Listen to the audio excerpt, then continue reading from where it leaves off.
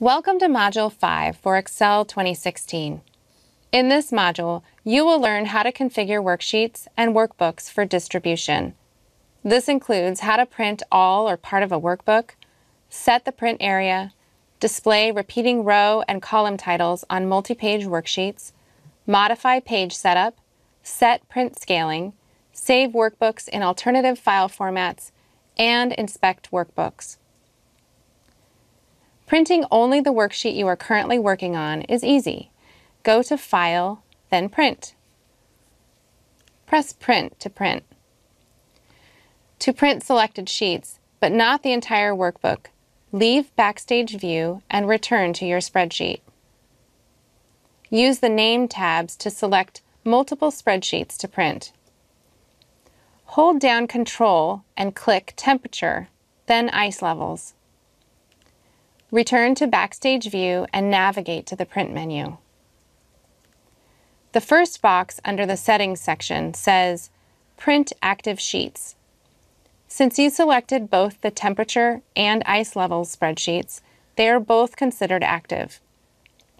To print all the spreadsheets in a workbook, click on the Print Active Sheets button and select Print Entire Workbook. This will print every page with content in this workbook.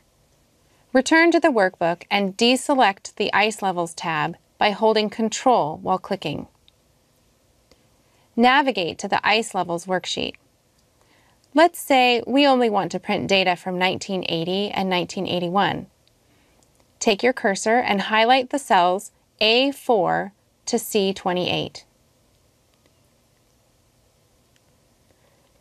Click File, then Print.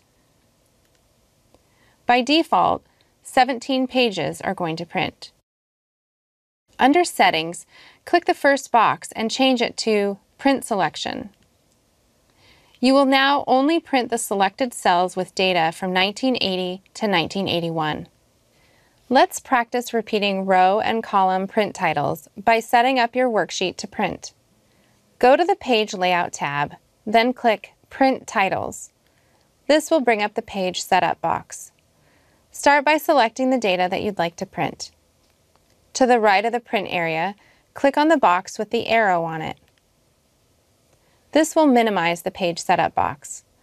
For this example, we only want to print the data set, not the title of the spreadsheet. Click and hold on cell A4 and drag your cursor to the bottom right of your data, which is cell M41. Then, return to the Page Setup box by clicking the box with the red arrow. To make the row titles repeat on all pages, click the Minimize box for Rows to Repeat at Top. Again, the Page Setup box will minimize. Use the arrow to select Row 4. Repeat this step for the Year column.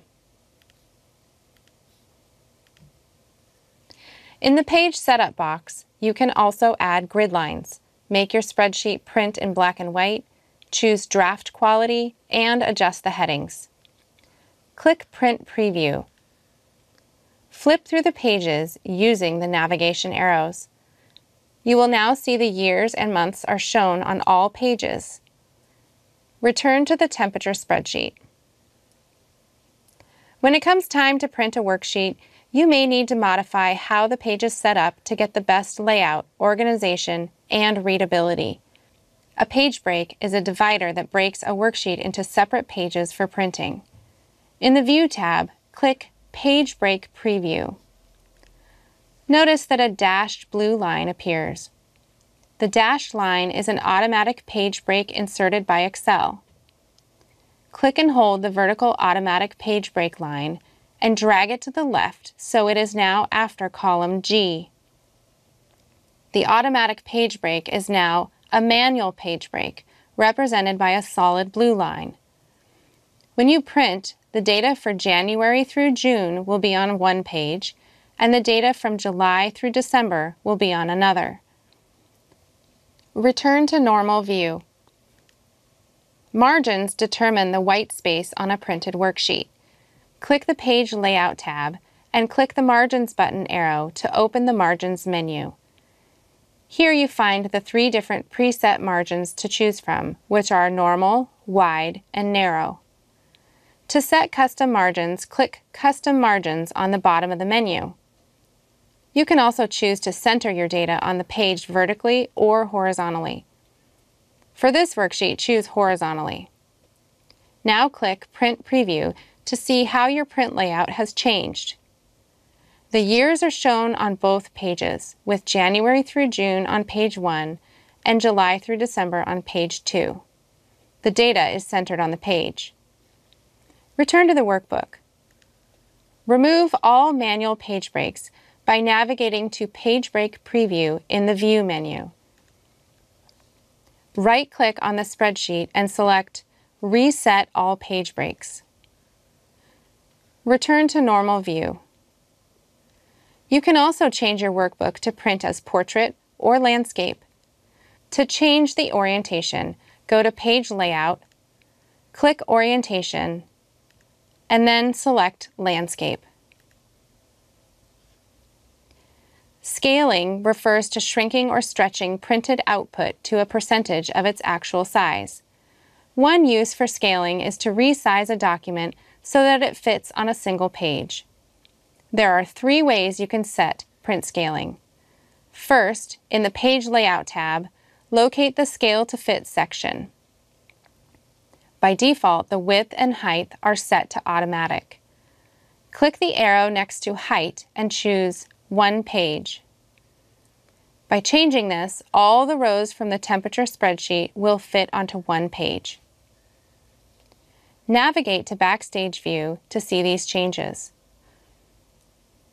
Another way to set print scaling is through the bottom button in the Settings menu. Click this menu and choose Fit all columns on 1 page.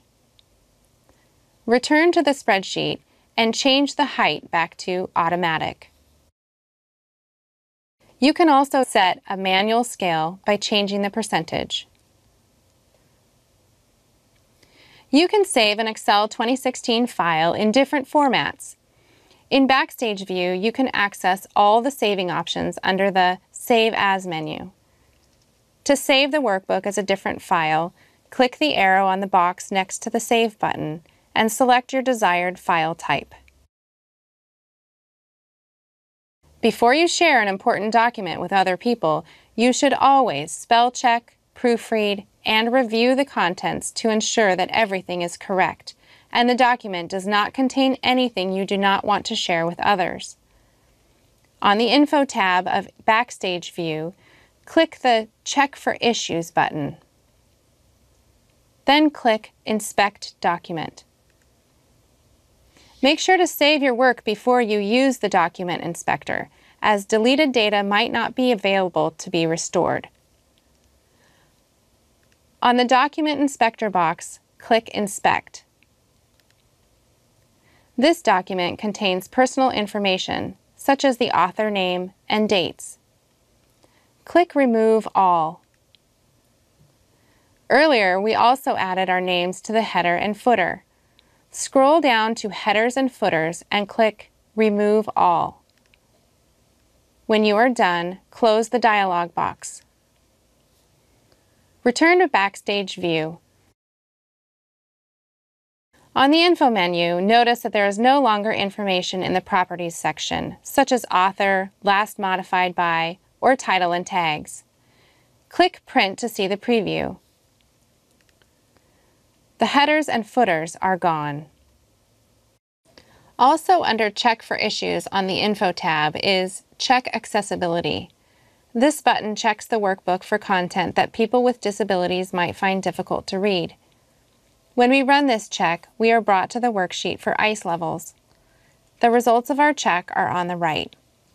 We are told where there is an error, why to fix it, and how to fix it. In this case, our table could be difficult to understand for people with disabilities. You will learn more about accessibility in Module 17. For now, close the accessibility checker by clicking the X on the top right. The last thing we can check for in the Check for Issues menu is for compatibility. This lets us know which features used in this workbook are not supported by earlier versions of Excel. By running the compatibility check, Excel tells us that the alternative text we just added to the average ice levels in Antarctica table is not supported in versions of Excel prior to 2007.